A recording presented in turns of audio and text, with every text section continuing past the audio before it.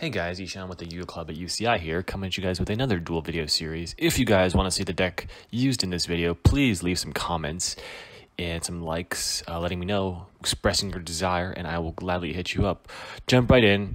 We got a Foolish Burial Goods into a Metal Flows Fusion, up Star Golem. I'm like, oh no, not Sky Striker. My hand's decent, but this hand from the Striker player seems, well, we'll see how, oh, it's good. Never mind. It's very good. Okay, so he's already got 3 spells engraved. Gets multi-roll, draws a card. You don't want to see them search multi-roll. Goes roll, area 0, another engage. 2 engages. This is, well, not good. Goes Eagle Booster. He could probably search anything in his deck and still win this game. And so he goes Ray 2 as well. So he's got the Ray, doing the good old area 0 on Ray trick. Chain the Ray, get the Kagari, mill 3, picks himself up a nice Widow Anchor. Not looking good for me. Everything else goes back to the top. And Kagari grabs another engage. So he's going to go the triple engage, all 3 of them with a draw card this turn. Goes engage. Yeah, I'll be honest with you, I can't remember what he searched here. I was like, oh, okay, Shark Cannon, sure. I mean, what can I do? Yeah, he's got that one. Kagari into Shizuku, and he sets a bunch of cards, multi-roll during the end phase. And now you guys are not going to believe how I got out of this game. This one was amazing. I draw. Let's see what happens. So yeah, I really played this game fantastic. I think, guys, I really played this duel fantastic. And let me show you guys how I got out of this one. First, I drew, and then I conceded. Yep. So that's how I got out of that game. Well, moving on to game 2. Not a good start for me, but we opt to go first this time. We got some good cards against Striker. Dimensional Fisher's like not bad, but you'd rather it be Macrocosmos. Anyway, we go Extravagance. You know, of course, we're almost always going 6 with Extravagance. No hand traps, so we draw 2. Grab ourselves with Desires. Can't activate it because we've already activated Extravagance, but you know, it's okay. We'll activate Duality. We get 3. I'm looking, and I feel like there's some. I don't like taking Heavy Storm Duster when my opponent knows I have it, so I decided to take Judgment instead. And then I activate my Dimensional Fissure, set everything. I leave 1 just in case my opponent bricks. I want to be able to activate my Desires. Yeah, you know, it's a tough call. It's a tough call. This guy doesn't brick, though. He doesn't brick. He doesn't know the meaning of brick. He goes, oh, found and engaged right off the top. Hey, you might as well, yeah, multi-roll too if you're looking for cards. All right, so he gets engaged, sends afterburners, whatever. Engages, vroom vroom, that's what I like to say. And he goes and grabs himself a Jamming Waves. Trying to bait out some back row here. He goes, he hits my strike, so I'm going to have to let that go. I'm not going to Judgment that. He goes another engage. Well, I have to Judgment this because he's already got 3 spells. I'm not letting him +2 here. If he's got, you know, MST's his own area 0 for a nice little Ray play from the deck. Ray is going to go to the battle because, you know, you might as well get the free damage in, right? Boom, 15 to the face. This is not looking so great for me, but at least I have, you know, at least I have D-Fissure, right? So his Ray is not going to be reused. Oh, just kidding. Here comes Typhoon. Boom, hits the D-Fissure. Ray activates her effect, comes in for Kagari. Luckily, I have an impermanence here, or else the game would have been over. So I negate the Kagari. I take 15. Luckily, its effect is negated, so I don't take extra damage. He goes into Shizuku, of course, and sets a card. Don't know what that card is, so we're gonna have to see. End phase. What's he gonna grab? Grabs a multi-roll. Okay, so we draw, and let's see what happens here. Okay, Heavy Storm Duster. Did I not shuffle my deck? It's possible I didn't shuffle my deck, which would be my fault, but I don't remember, to be honest. It's possible that I just drew it again because I had 3 set it in. I banish a 10 to draw 2, and let's see what I draw here. Okay, we get 1 Pot of Desires, 1 Pot of Duality. Okay, not bad. I go Duality, and I reveal Gizmek, Crackdown, and Maju, and I feel like I need to take the Maju to win here. My plan is to survive a turn and then Maju kill him. So I grab the Gren Maju here. I believe this was a tough play, actually, a tough decision, but I decided to go with the Gren Maju. I actually don't think it was that hard of a decision because the way I win this game is by this. Now, I could summon him this turn. I see no reason to. What I actually do is I set it to try to force, to play around just him having another Ray. And then I know he's going to go into Hayate next turn, but I have the crackdown for the Hayate. So he goes right into it, doesn't waste any time. Hayate thinks he's got the game, and then I crack down it, so he doesn't have the game. Okay, main phase 2. He, checks his graveyard, thinks a little bit, and then he activates multi-roll, and then Widow anchors it back, which is like, okay, sure, yeah. And then he links it off into another Shizuku, and then he's going to try to go with the end phase multi-roll, but no, Heavy Storm Duster is going to blow him out here, and I can already see the lethal, and so let's find out what he set last turn, and it was another Widow Anchor. Wow, so that Heavy Storm Duster came in clutch. Suzuku doesn't matter what he can get because he can't really set it because during the end phase, and then on my turn, I'm going to activate Desires. Probably should have summoned the Luna first. I don't see why not summon the Luna first, but, whatever, right, I guess, whatever. Draw 2, sure, draw more cards. Doesn't really matter. You can't really get 2 Gren Maju attacks in because they have Kaina, so you have to just kill them when they have the Shizuku out. Luckily, I just had enough. I looked at the banished 26, that's 10,400 banished cards. I summoned Luna for absolutely no reason at all. Just because. Probably shouldn't have summoned it because it shows what's in my deck.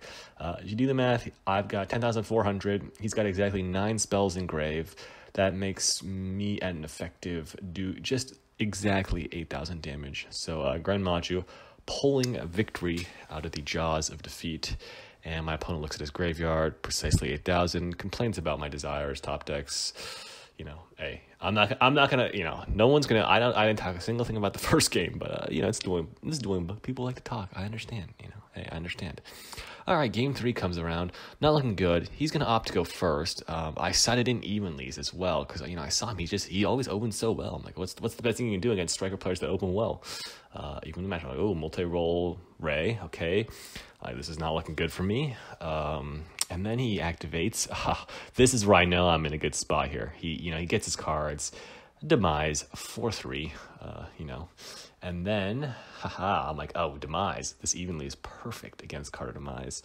And so I'm like, okay, this is really good. I got a really good chance at winning this game. He goes Metal Foes Fusion, shuffles it back, draws a card. Good stuff. Sets some cards. And then he has to set his hand, right? Because he can't keep it in his hand. So he's got to set it all. He can't go into Shizuku because he demised. So I go enter battle. Is that okay? And then he just concedes right away. And so I got to say, that was a crazy game. Had a great game. Shows the power of Gren Maju just winning out of nowhere. Really liked that game and wanted to show this one to you guys. So yeah, it didn't let me play the evenly, but whatever, Game 2, moving on to the next one. I lose the dice roll again. Against an Wawawang 01, and we'll see what he does. Go right into the duality. Got the maxi sleeves, a little counterintuitive, but whatever. Ooh, Altergeist. So he grabs what? Thank God, Multi-Fakers Limited, by the way. Thank the Lord.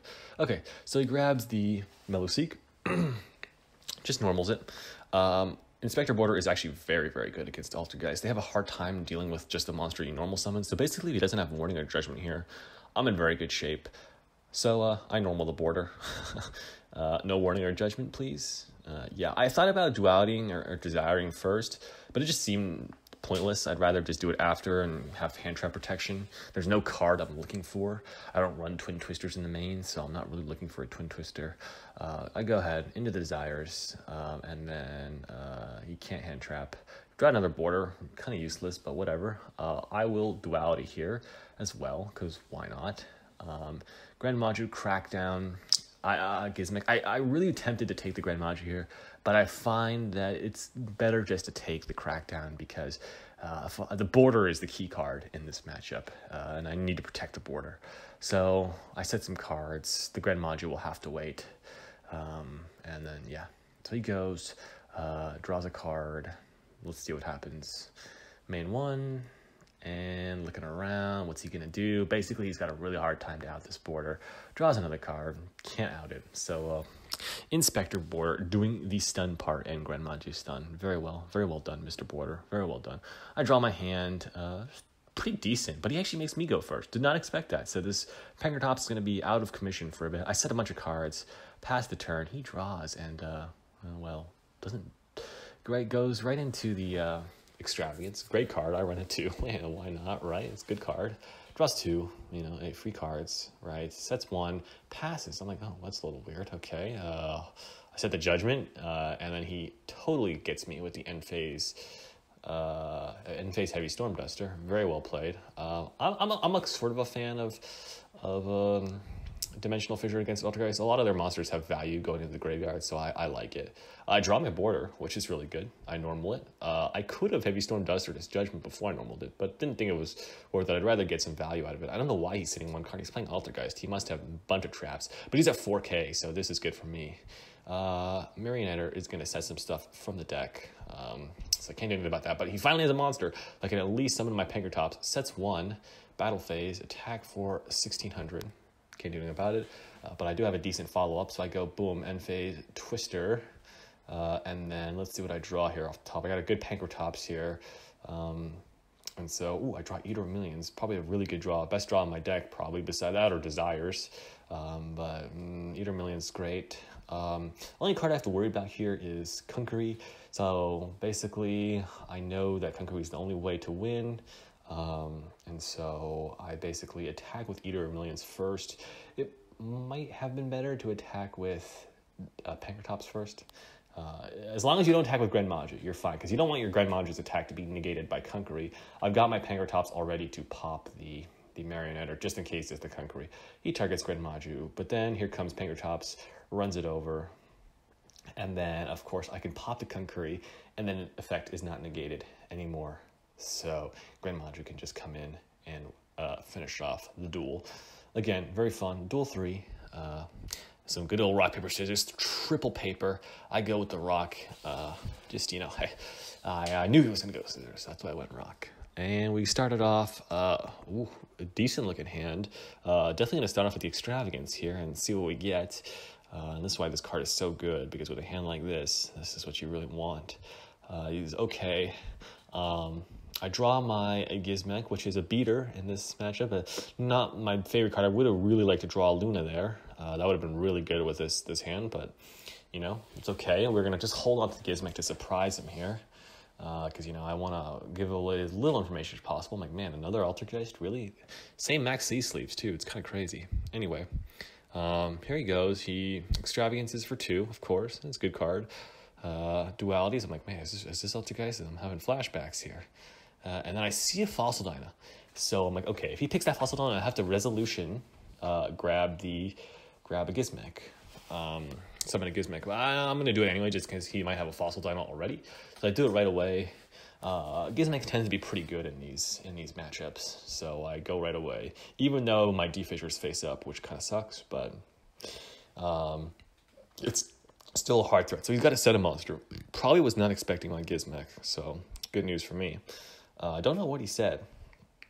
Necro Valley, sort of irrelevant in this matchup. I can't summon my Gizmek from grave, I don't believe, but I'm not sure. I don't really read Necro Valley because I know that I was going to be banished anyway, so whatever. I top deck, not a bad card. Boom. I draw my Luna, which is really good here. It's really good in these grindy matchups. I can't summon border, so I normal Luna effect, grab a card here. He's like, oh, you know, he reads it. A lot of people like to read Fairy Tale Luna because they don't know what it does. I grab the Luna. Luna and Maju, 2 best friends, go in. Gizmek hits the Banisher of the ring. I was like, oh, okay, he's playing a stun deck as well. Already at 20 cards banished here, so the Gren Maju is already lethal. Nice chip in with Luna, set, and pass. Decides to end phase, hit the Imperial Order set, which is fine with me because I don't really think he runs that many spells either, so I'm okay with this.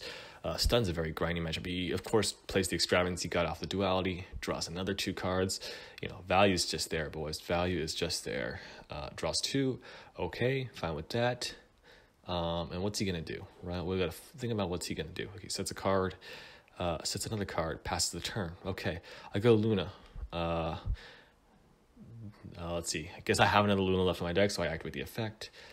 He's good with it, so I grab another Luna. And then I activate Duality. Let's see what we grab off here. Grab a Judgment, I believe, because that seems like the best card in the situation. In Stun versus Stun, you need to land a threat, basically. And once you land the threat, you're going to win. So I go battle, attack. Their chameleon ones me, so I got to get rid of Luna. Then he flips Fossil Dyna, pops by Orochi. But that's why I attacked with Orochi, because I saw he played Fossil Dyna earlier. Boom. Hit him with the good old Luna, 1850. He's already at 33, so I got a beater. I can basically out any beater he has. Normal Thunder King, but it can't get over Luna because I'm just going to bounce them both back to hand. So I bounce both back to hand. And this is a good time to summon a border now. The 2000 is bigger than the Thunder King. So I want that to dominate the board, and as much as it's, pun intended. And so boom, 2000 in. And pass the turn. So it's a really slow game here. He goes Thunder King, sure. I'm kind of confused why. This probably should have set off the light bells in my head. I draw, I normal Luna, and then he gets me right here with the Super Poly. I'm like, damn, that was pretty good. He discards another Super Poly, has a Murdragon left in his extra deck, so well played by him. I should have, the warning bells should have went off in my head, but they didn't, so okay. I'm thinking here, and I decide I want to, I want to set this Crackdown, so I do, because I want to retake control of the board next turn. And so I didn't have to do this, but I didn't want to, I didn't want to take so much damage here. And so he goes in, I activate Crackdown, take his Thunder King because the Murdragon's easy to bounce. He doesn't do anything, so I'm like, okay, sure. I go, I draw an Eater of Millions, which is good because it also beats the board. And so that's what we're trying to do here. It doesn't banish Luna. I've only got a few cards left in my extra deck, so I got to banish from field as well. But it's okay because I have a bunch of dead cards I don't really care about. Here comes the Eater. And now I've got enough for basically lethal here. And so my opponent basically has to stop this summon. And so what does he do?